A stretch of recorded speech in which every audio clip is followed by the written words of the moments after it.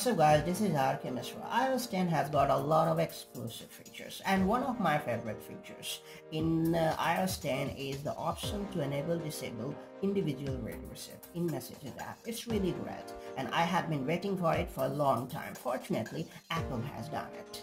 Now I am going to tell you how you can enable disable individual read receipts in Messages app on your iPhone or iPad. Let's know how you can get it done.